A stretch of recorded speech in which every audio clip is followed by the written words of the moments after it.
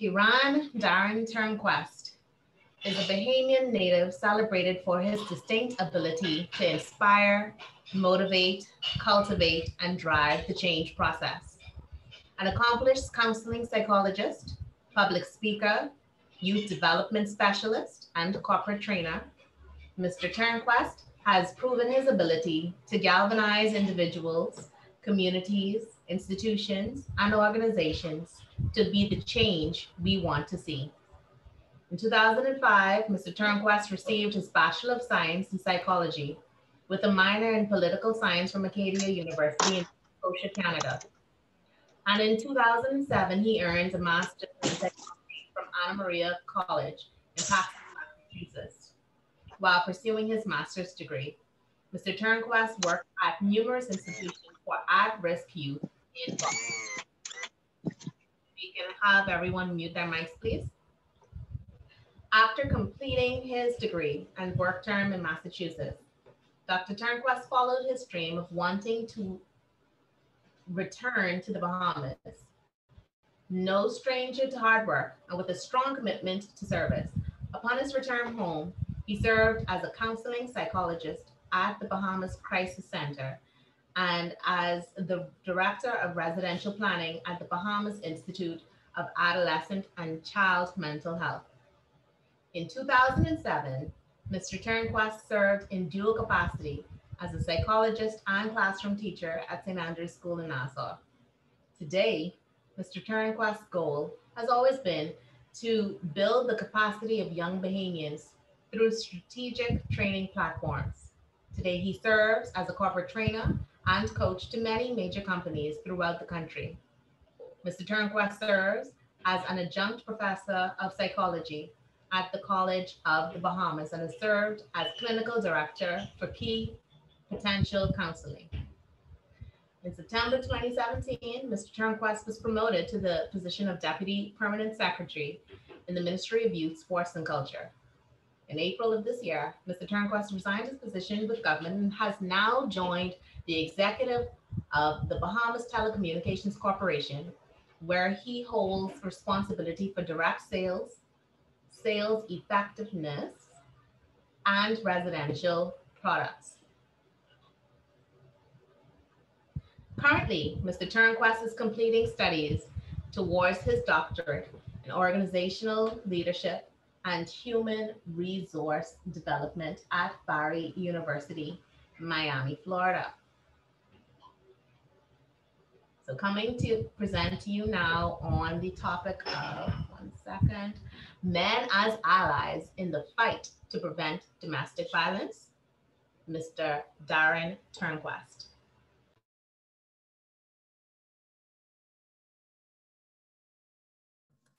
Thank you very much for having me. This is, of course, not an exciting topic to speak about, but an exciting topic for me to present on.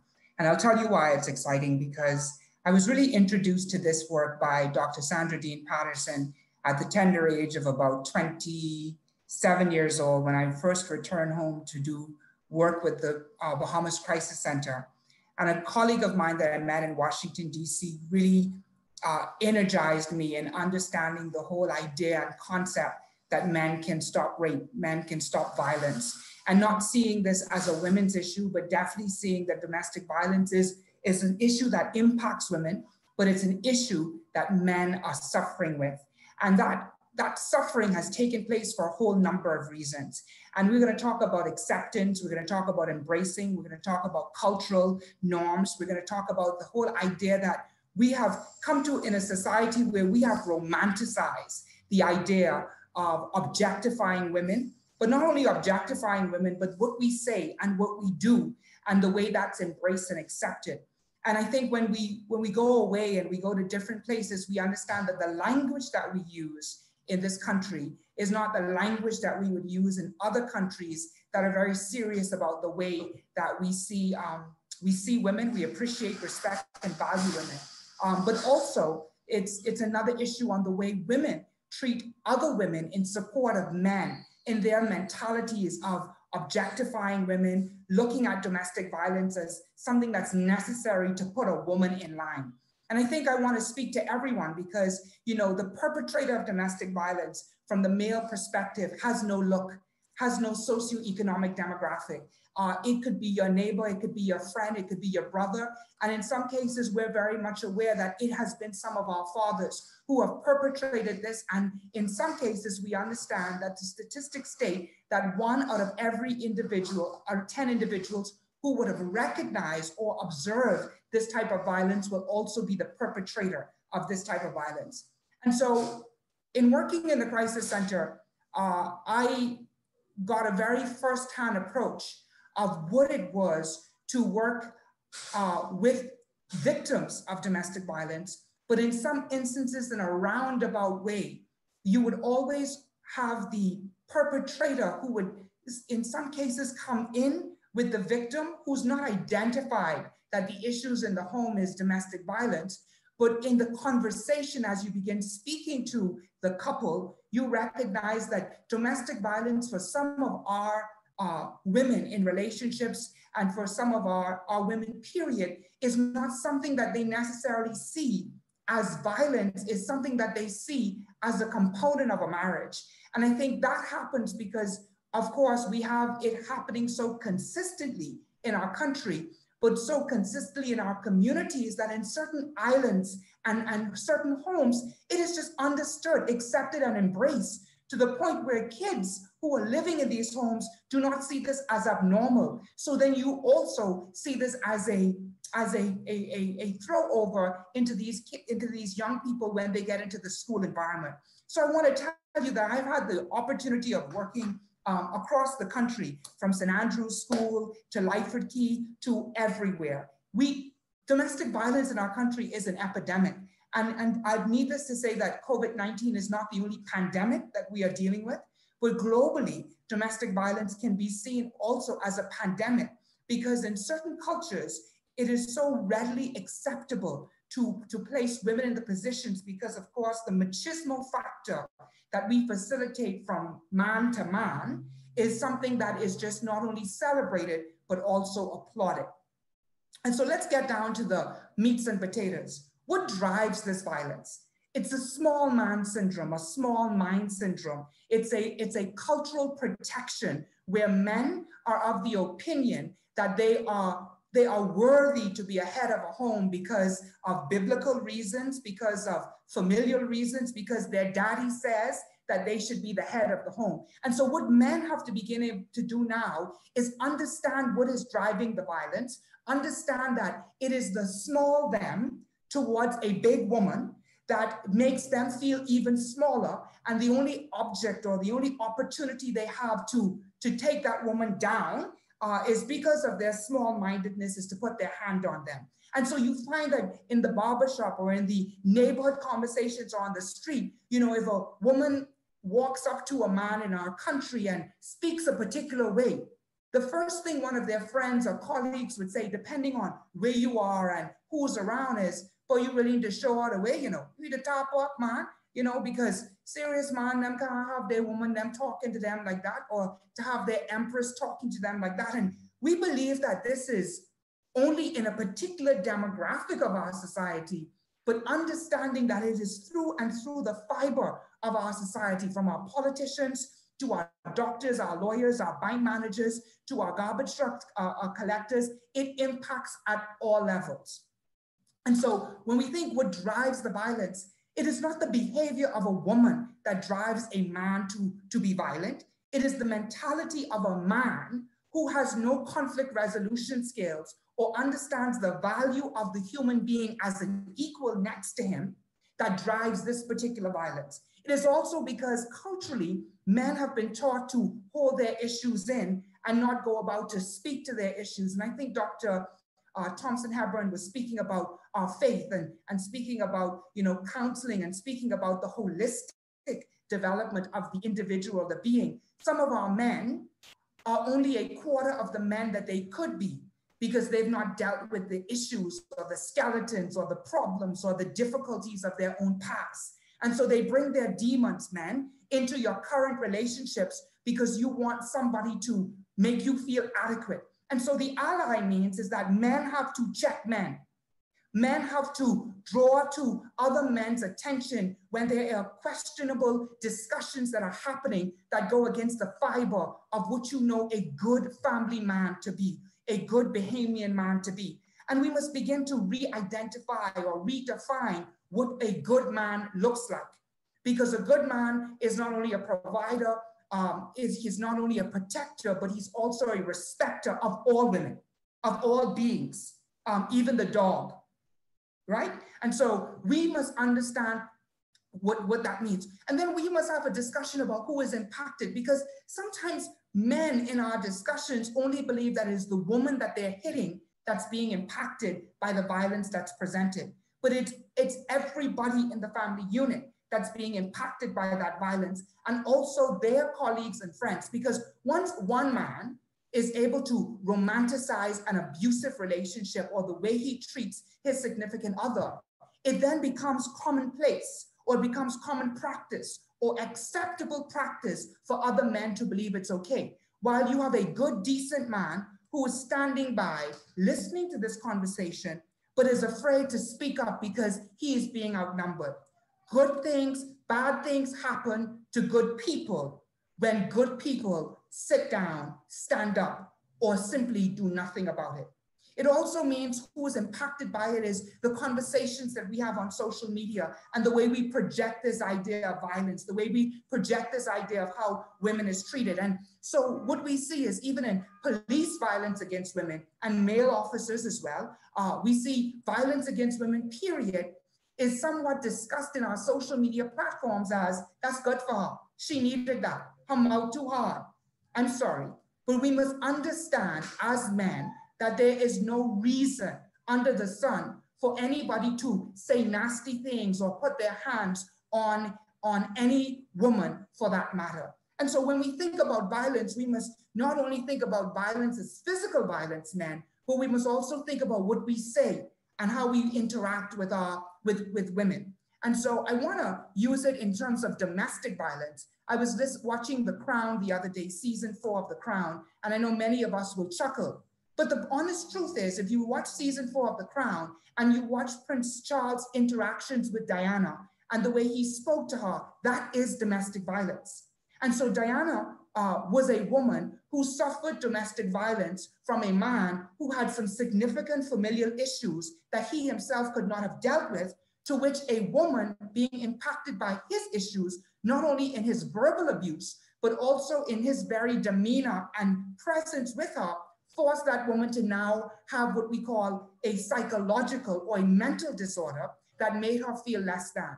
And so the thing is, who can stop this violence? It is not a woman that can stop this violence, because a woman can walk out of the violent situation, man, but another woman will become victim. And so the violence, when we say, well, women can stop violence, or men, women can walk out or leave. No, no, no. A woman leaving is only a door stop or a small stop before another woman falls into the trap of this violent situation.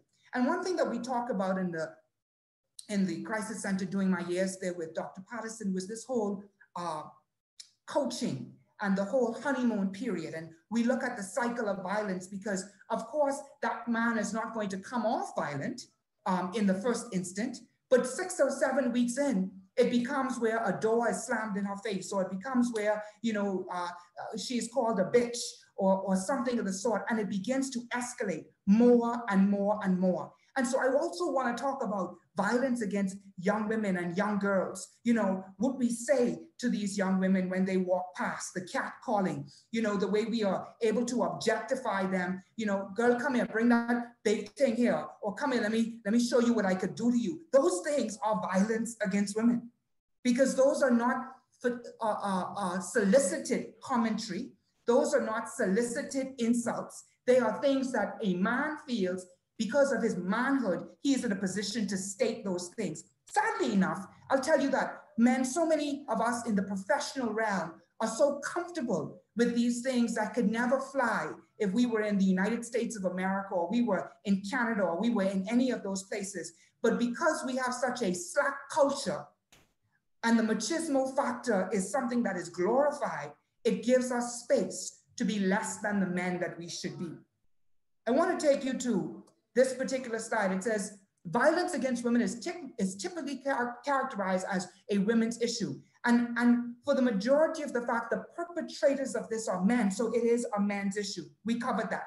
We have had many gains, but our gains in this country, we have the Department of Gender Affairs, and we have all of these different policies, and we've done a significant amount of training with the police force about how we deal with domestic violence, because needless to say, 10 years ago, it was garbage. It was absolute garbage. Garbage juice to be exact. And I think the police force has made some significant gains in terms of how they handled DV relationships, but it was solely the responsibility fell on the shoulders of some strong women, and in some cases, some strong men in the advocacy realm that had to advocate for safe spaces. My question is, what exactly are men doing beyond the policy to make certain that policy is put into practice, to make certain that everyday language is impacted, to make certain that we're able to check every single man that comes into our interaction, to make certain that when we're in the barbershop, we can stand up to say, my man, not near, boss, not near. I don't co-sign that.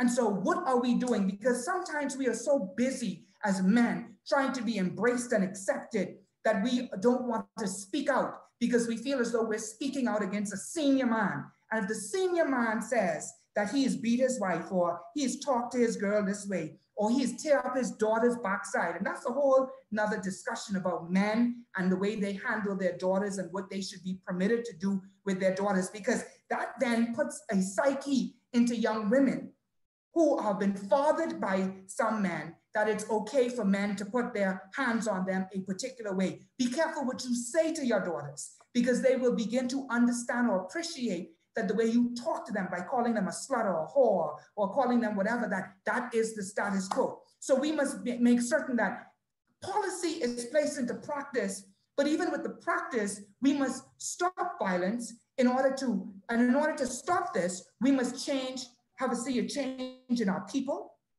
And that means women too. And I say that only men is here, but women in this country sometimes gas men up to go home and punch up their wives or punch up their daughters or punch up their sisters, because they themselves have come in a toxic environment, and that toxicity is moved over. So we must work together to change as a people. And then after changing as a people, we must work individually. We must begin to change our culture, because not because we are strong Black men means that we must have this monster impression that we cannot be lovers and caretakers and romancers, and that we could speak in the passive voice, and that we're able to embrace our loved ones with words. We must change our perspective. And the perspective is that any violence must be unacceptable. Violence against women and children is even more unacceptable than any other violence, because it has been a historic or what we call a systemic challenge that we've had, where women have continuously been oppressed. And I know some men are in this room right now, not comfortable with this discussion. Bottom line is, I don't care. The attitude is to be uncomfortable, to make a difference, for you to go out there to understand what the wrongs are. And then some are saying, women have enough power. Power and respect are two completely different things, and we must understand it as such. And we must change our language. So the next time you use the word bitch, the next time you use the word slut, the next time you use the word top up, the next time you do the sick, you must understand, what if this was your mother? What if this was your daughter? What if this was any of the women in your life that you absolutely care about? And if there's no women in your life that you care about, then maybe it's time to step into just a couple sessions of therapy. And then after that, hopefully you could find Jesus, or Jesus and then therapy. I don't know which way. But this goes to both men and women, because I think it's important for us to understand that there's a two-way street as well. Apathy is unacceptable. And apathy means it ain't my business. Man, listen, my wife, that fella could handle his wife or his girlfriend or handle his daughter however he will handle it. That ain't my business. The everyday language bystander approach means you sit in the barbershop and you check people. You see a 17-year-old young man in the barbershop walks in to say something stupid. You simply say, boss, you don't even understand how stupid you sound right now. Let me share to you what women have done for us in this country. Let me share a little something about the respect that I have for my wife or my significant other. And we speak about our healthy relationships. And I think I just touched on that just now. You talk to other men about what a healthy relationship look like, because some men simply don't know. They don't know how to value their significant other, how to value that woman, because they themselves have had failed mothers, failed sisters, and in some cases, failed women around them who have the same level of toxicity as them. How we raise our boys. The machismo factor, the idea of this whole, a man is punched down and a man is fight, and that's gotten us in the problems that we're in now. And I'm certain that I know a man that I respect very well, Stephen Dean is here, who's been in the community for years. Some of our boys are so toxic because of the toxic environments that they've come in, that you can't even have a discussion about conflict resolution, because the only thing that they understand is that they have to be man. And man don't talk, man is fight. And so raise our boys, not only for the matter that you want to protect women, but if you raise them right, you might be protecting our country and even protecting yourself. Check anyone who glorifies the machismo factor, because being a man and having the part of a male species, that's only one part of it. But if we look at the way Christ intended men to operate, the way we understand humility, love, and kindness, and caring, those are the factors that we have not embraced. Those are the key principles of Christ-like living that sometimes we have not embraced because they don't mesh well with the machismo factor. This is a very true statement. It says, today I wore a pair of faded old jeans and plain gray baggy shirt. I hadn't even taken a shower and I did not put on an ounce of makeup. I grabbed a worn out black oversized jacket to cover myself with, even though it was warm outside. I've made the conscious decision lately to look less of what I felt a male would want to see. I want to disappear. In some of our communities, some young women are afraid to come outside. Some mothers are afraid to put their daughters outside because they're afraid that someone is going to take advantage of them. I think the police can tell us that the reported statistics of violence against women and the reported statistics of rape is not as high as it should be, because the difficulty is getting people to actually make the statement that they were raped. And so as hard as they try, they do forensic interviewing, they pull in psychologists to do the questioning, they do a whole myriad of work. And they have advanced in the last 10 years. But people fear for their lives because of male toxicity, and because when a group of men get together and hide the secret, they feel as though they have nothing to fend for and nothing to fight. Ladies and gentlemen, I hope I've given you enough food for thought. I live my life by the saying, it says, measure not life by the hopes and enjoyments of this world, but by the preparation it makes for one another. Looking forward to what you shall be, rather than backward to what you have been. Whether or not you have been a perpetrator before, whether or not you have had thoughts that you had to calm yourself to the point, man, where you wanted to, but you didn't. The fact is that every single day we walk out to make a new day in our life. And every day we walk out and there are resources that we all have to take advantage of to make a difference individually, to make a difference collectively, and to make a difference for this nation. Be like Nike and just do it. Thank you so much.